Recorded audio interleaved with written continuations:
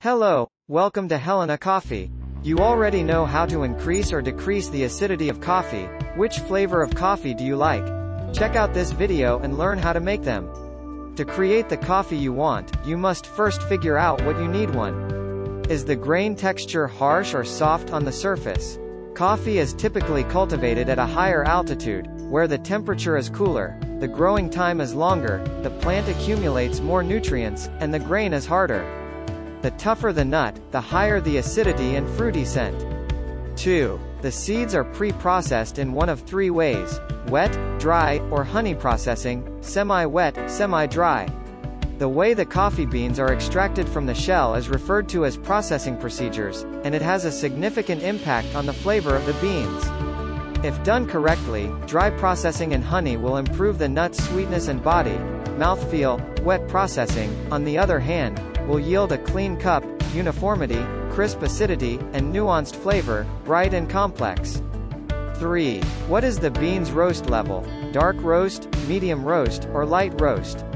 The bitterness of coffee beans increases as they are roasted darker, and most of this is due to the roasting method rather than the bean's character.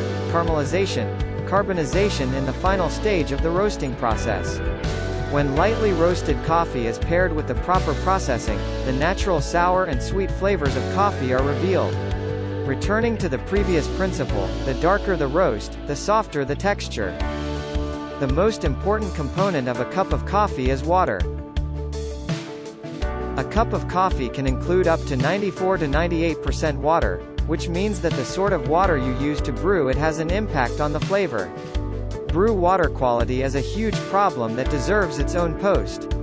We merely look at the most fundamental factors here: is it hard water or soft water? Dissolved minerals, particularly magnesium and calcium, are abundant in hard water.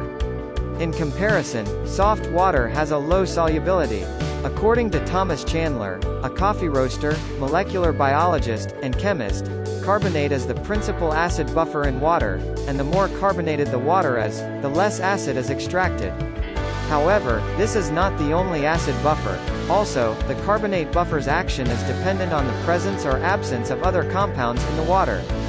Soft water, on the other hand, is typically heavy in sodium, allowing the acidity to be more noticeable, according to Steve. However, this does not always imply that soft water is preferable. Christopher Hendon discovered that hard water with high levels of magnesium and calcium extracts more flavors, including acidity. These items appear to be contradictory, yet their goal is to aid us in improving our mixing abilities.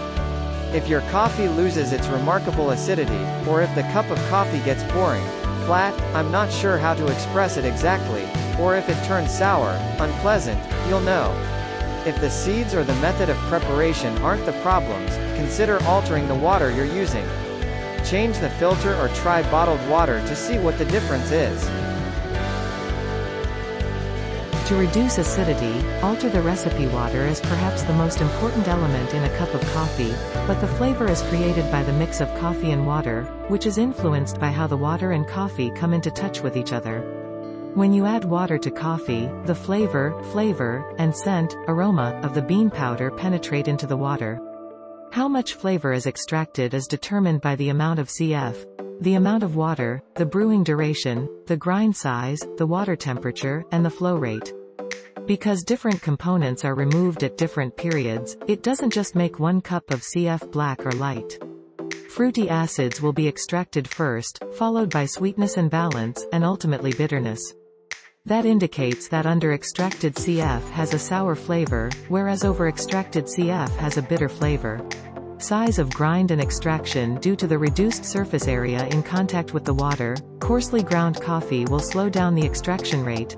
Note that the rate of extraction of coffee flavors are different from the brewing time, which is the time the coffee grounds take. Contact with water. This indicates that the coarser the grain, the higher the ability to remove acidity. Nevertheless, too coarse a grain will have a terrible flavor. Under. Time to extract, ability to extract, and acidity. Extraction time is another important issue to consider when it comes to coffee extraction. The more time that passes, the more solute that is removed. If the extraction time is not proper, you can use your favorite beans, high-quality brew, an ideal grind size and yet end up with a cup of coffee that is overly acidic or flat, dull. So, if you use a coarse grind but a long brewing time, the cup will still have a lot of acids, and if you use a fine grind but a short extraction time, the cup will still have a sour taste. As a result, adjust the extraction duration to acquire more or less acid. Use the warmth of the water to draw attention to the acidity. The faster the extraction rate, the hotter the water. Nevertheless, some compounds can only be removed at specific temperatures, which is why cold brew is known for its sweet, mellow taste and weak acidity.